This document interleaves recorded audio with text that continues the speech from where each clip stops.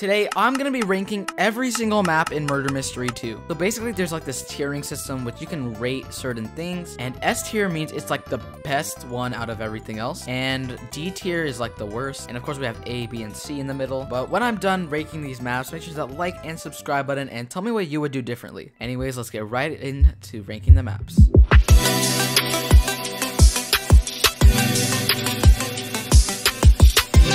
Alright, so to start off our ranking, we have Bank 2.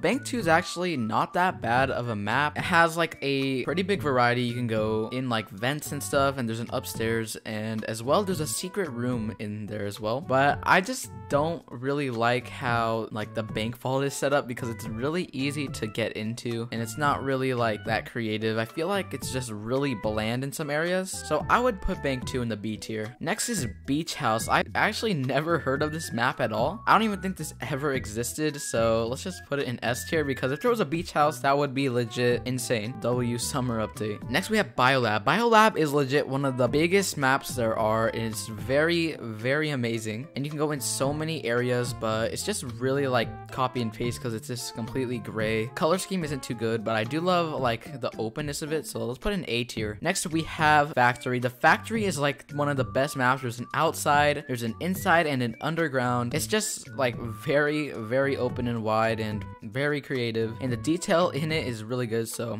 Factory goes into S tier. Now, I'm not a really big fan of Hospital 3. Hospital 3 is like not that nice. Like Hospital 3 is like a really small map. I know there's 2 floors and 2 little like vents that you can go in, but I'm just not a fan of it. But it is not the worst map, so I'd put it in C tier. Hotel 2 is actually another great map. It's really big and there's so many floors to it, but it's really annoying if you're trying to look for somebody, so I think I'm gonna put it in B tier. House 2 is always a W map. It's really nice and big, and it's really open, and I love how there's an outside in the garage, so let's go ahead and put it into the A tier. Next we have Mansion 2. Mansion 2 is a great map, but the main thing I hate about Mansion 2 is if you're a murderer, you can just like never kill anybody, because they're just gonna circle around that like area infinitely, so you legit can never catch them. So Mansion 2, I'll put you in C tier. Now Mill Base is like the best map out there. Mill Base is my favorite map. It's so open, there's an underground, inside, outside, and it's so big and wide, and it's really easy to like hide and find people. So if you're innocent or a murderer, it's really fun. So I feel Mill Base is for sure in S tier. Next we have Nightclub. I've never seen that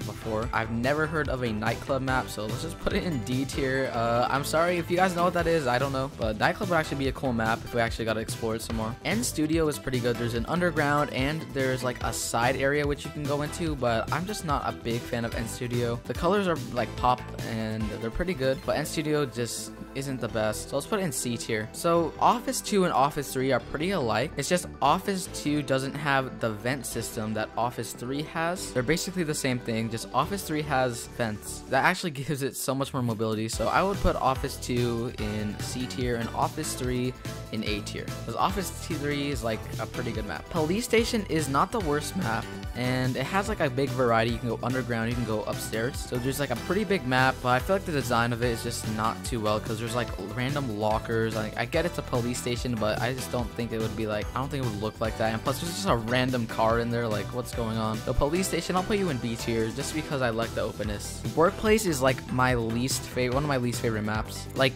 if you're trapped somewhere, there's like no way you can run away or get anywhere. Nicholas should make a Workplace too. It would be really good if they added some vent systems or something like that. So I want to put Workplace in C. Workshop is a great map. I love how many, like, I love all the features of it. I love how there's a gift shop. You can see Santa's sleigh in there, as well as you could turn yourself into an elf.